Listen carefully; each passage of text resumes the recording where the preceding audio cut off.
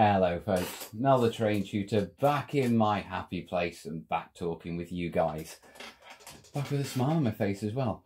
First things first, we've got a little bit of pre-video admin, shall we call? I don't even know what the term is. Come on, let me know in the comments. Right, thank you for a wonderful welcome back. Yeah, your comments, they meant a lot to me. Yeah, I replied to a few. I can't reply to them all, but genuinely, yeah, they hit home. Good to see you, Rusted. Bill, good to see you.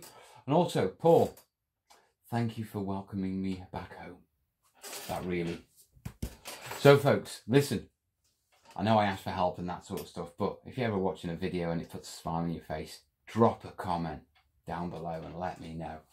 Yeah, because trust me, it's not just a comment to me, yeah? All right? Now, listen, don't write too much, though, because I get guilty and I feel like I've got to write a lot and that sort of stuff. Yeah, because I feel guilty that if you wrote that much to me, that I should really reply back. And yeah, well, I've done a bit of writing in the Terrain Tutor. I mean, I did write 160,000 words for the book. Oh, that's the point. I'm promoting the book. But yeah, listen, I know quite a lot of you watching this are new and didn't know I have a book.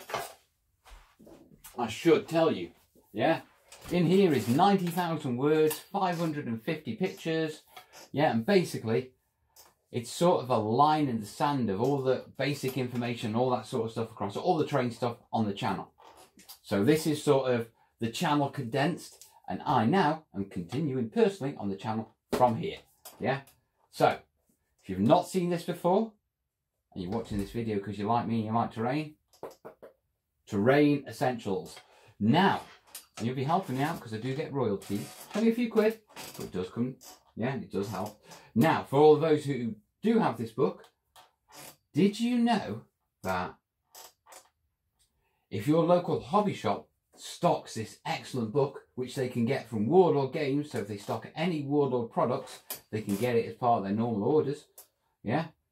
Well, if a hobby shop stocks it on their shelves to sell, because it will sell, we all know it will sell, yeah, yeah, I get royalties before it sells, because it's sold to the hobby shop. So if you want to, if you've got a copy and you're friendly with your local gaming store, Warlord Games, always good to have at least a couple of copies in, innit? Right. That's my bit of Arthur Daly done. If you don't know Arthur Daly, you're young or American, not British. Classic British comedy. Arthur Daly. But yeah, now we get back to the important stuff, the video, the terrain. Right, I've sat back and the theme of today's video is revisiting old sets, because I know lots of little things that I need to do and that sort of stuff, but it's all fragmented, yeah? And so I decided, well, I really need to have a proper look and just revisit a set. So it just makes sense that, you know, we go along for the ride on this. And I take you along and you figure out. So here's some of the issues I've got. Yeah.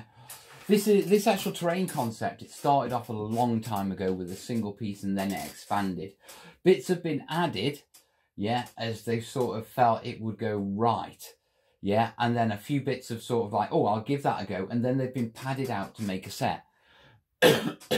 Now, between the skulls and the pieces I've got here and a few pieces over there, I don't even know if I've got a full terrain set to go on that mat, because I've never actually laid it out like that. So as I'm revisiting this, what I really want to do is just, right, let's get this laid out and see it on the table where it is and just get a feel for it.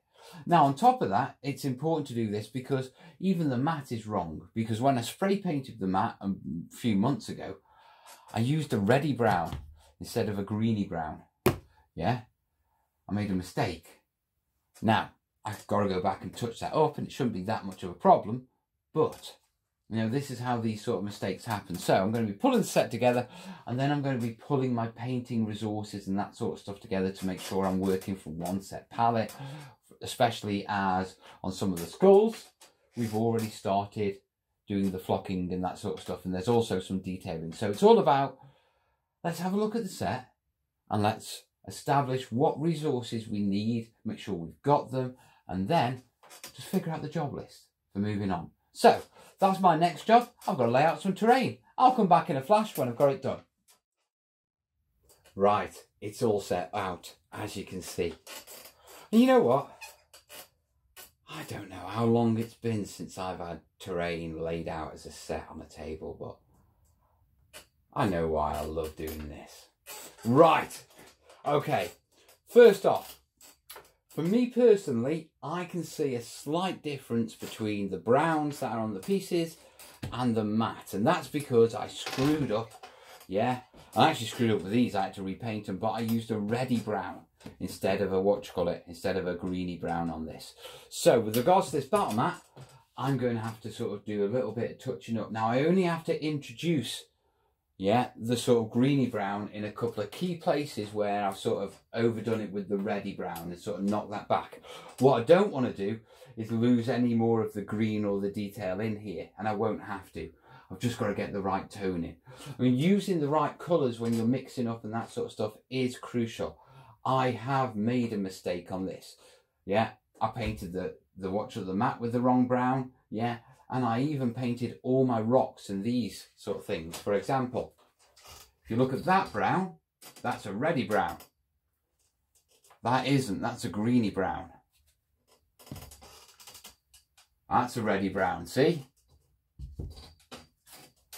That's a reddy brown. Reddy brown, reddy brown. So, all these pieces were painted, yeah? All this green, sort of dark, sort of swampy green. Yeah, let me have a look. So all this, it's taken me a little while. Remember, I've got another camera there. It's been a while, don't worry, I'll catch up. Mel's got it. Yeah, I'm a bit of a professional at this. Stop laughing. Okay, I'll try my best to not laugh if you can. Right, yeah. So as you can see, yeah, that's a nice sort of, that is a brown, but you can see it's a greeny brown. Yeah, but I actually painted all the actual paste pieces for all these in this brown. Yeah, because my mind wasn't in it, which is one of the reasons why I'm doing this. Because what I want to do is go, right, this is a bit of a wander about. These, no, they go back. They go back, they're not used.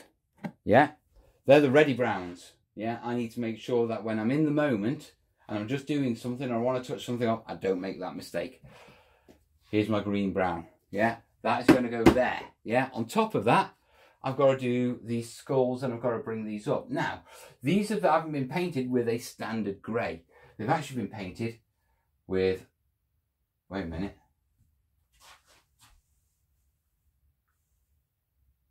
Yeah, it's all right. These have been painted with the right grey. I can see just a touch of green in them.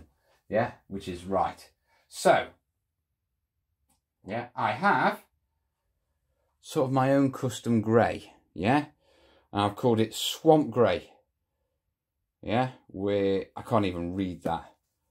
Dark flint and sap green. So basically, this is standard grey with a little bit of this in it. Yeah, just to give it that swampy greeny feel. Yeah, so I need to be sure that when I do all these, I use this as my base when I light it up when I go to stipple, because if I don't and I forget, I'm going to stipple with something lighter and I'll lose that swamp tone. It's subtle, but little pot I could have easily forgotten, because to be perfectly honest, till I saw the pot, I forgot. Well, that's how I did it. So, if I can do that, if it had been somewhere else, I would have made that mistake. And that's how these mistakes happen. So it's important when you're revisiting a set, yeah, take a good look at it, work at your colours, that sort of stuff. Now, so that's going there. Now, there are, obviously, I need my greys and that sort of stuff, but that is absolutely fine, because they're just lightning. Yeah, we do not want to mess with anything else, but we do have this funky stuff. Now, I remember I put these aside, and I also, if you look, I'm sort of working on it. Oh, can you see that? I'm already adding green stuff. And this is a progressive set, which is why I'm not 100% sure about where I am with it and everything, because it's still evolving. But let me go get those. Right, over here. So, yeah, over here, I was lucky enough before. I picked out the basic colours that I use. Yeah, obviously Army Painter. Yeah, because I love Army Painter for my little detailed work. Army Painter is great because the spray cans match the actual colours. So you can like spray a piece and then touch it with an airbrush or touch it with what you call it. But basically, they're my colours and they're my wash. So these are going to go over here. Yeah, and this is going to be my paint palette for the project. I can add to it, yeah, with little bits, but that way I'm not going to screw up again, okay? And that's the important thing, because I don't want to put effort into something and then realise just because of a silly mistake, you know, it hasn't turned out how it should have. Yeah, so I'm being concentrated. Now, next thing, onto the ground. Now, I've messed around with the ground a bit here, yeah, because I've used numerous different flocks on these pieces. Yeah, but luckily, planned ahead. Yeah, right, what we got? They're over here. Right, this is my swamp mix. So this is the ready stuff. Yeah, I've got some greeny stuff. Yeah, and I've got plenty of extra spares over there. Plenty. So I can get that swampy look. So I need to keep this. And then obviously the dark green clump foliage, that sort of stuff. I can just grab that out of the whatchamacallit. In fact, I'm probably going to need some more clump foliage and that sort of stuff because I'm running low on a few things. So, for you wonderful people who'd like to help me out with this, there'll probably be a few small items on my Amazon wish list in the link down below for clump foliage. Just stock up a couple of things because... Okay, what have I got?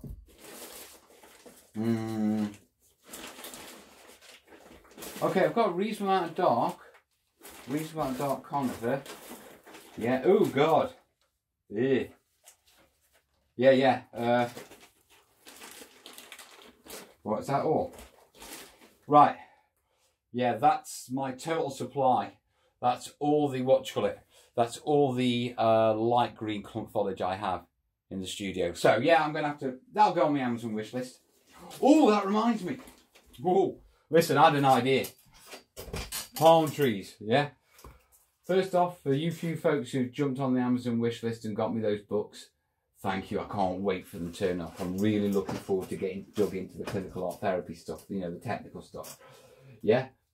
But we did talk about palm trees. So here's the deal. Yeah. As I'm putting stuff on my Amazon wish list, you know, for you guys, get stuff in, help me out, this and all that sort of stuff. I'll also, when I ask, I'll put on a certain item. Let's say a Hawaiian shirt with palm trees on or something like that, or palm tree spectacles. I'll put that on.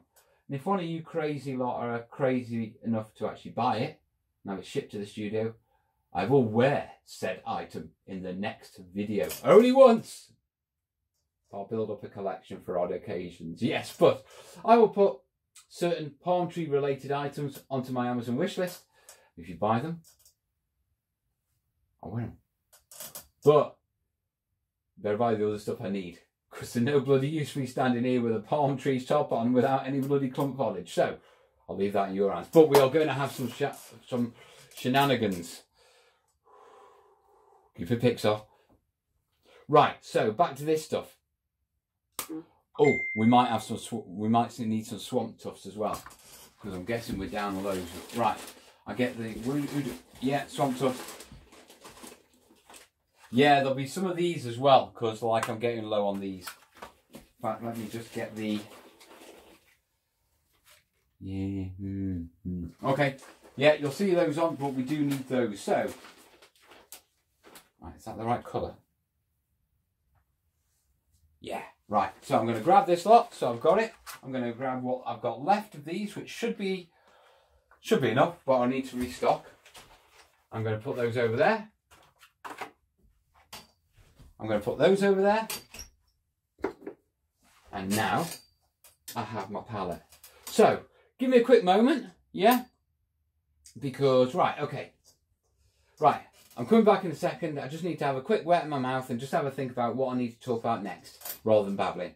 Back in a flash. Right, folks. Had to clean my airbrush out because it got a bit gopping, yeah?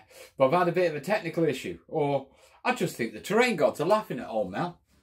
Yeah, okay. Told you about I need to respray this because this is like got a reddy brown and I got a mistake. So I'm using my Van Gogh, I'm using the dark one, yeah? Yeah.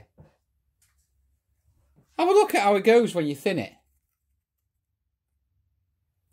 That doesn't look green to me. It is.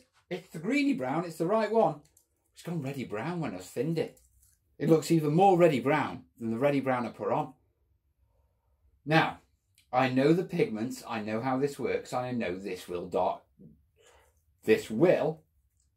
dry dark green. Well, not dark green, but a greeny brown. But I'm looking at something which is like, yeah, this is going to screw it. Now, on OnePlus thing, it's actually acrylic. Worst case, I can wash the matte. Yeah, but I don't know. So, shall we? Right, simple airbrush. Yeah. Oh, okay, I like that.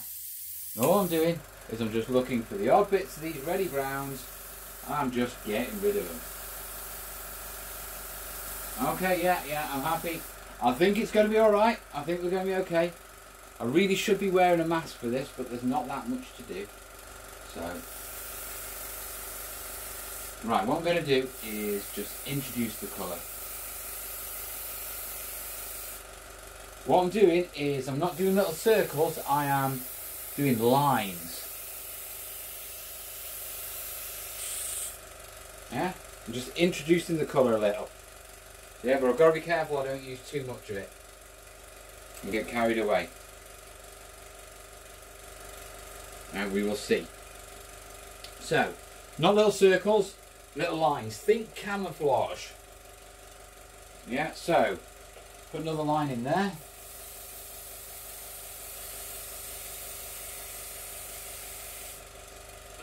Yeah, it helps break things up.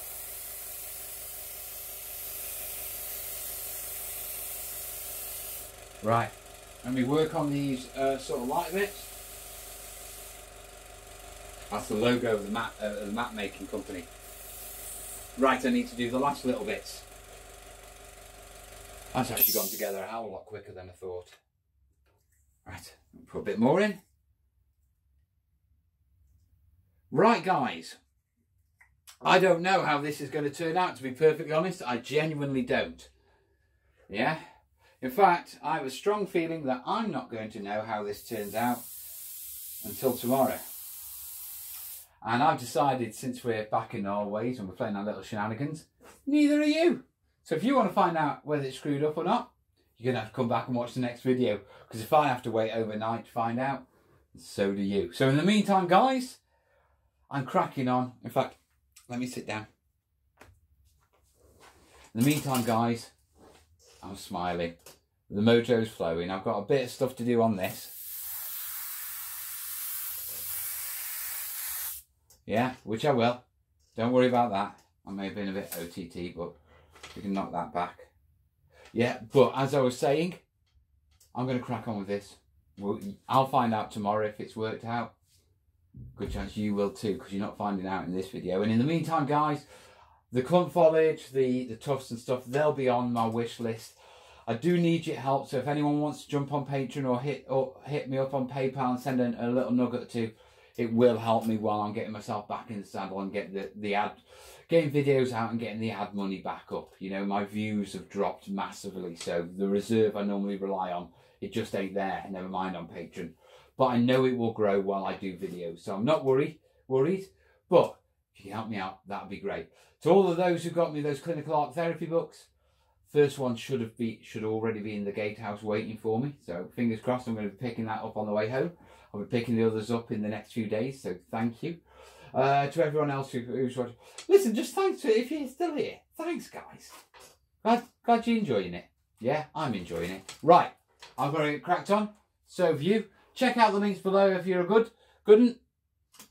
And remember, drop me a comment. If I made you smile, or you're glad I'm back, drop me a comment, please. In the meantime, I got spraying to do. I'm either going to do really well, or we're going to have another fix-it video tomorrow. But in the meantime, it's cracking on time. All the best, yeah? Ta-da!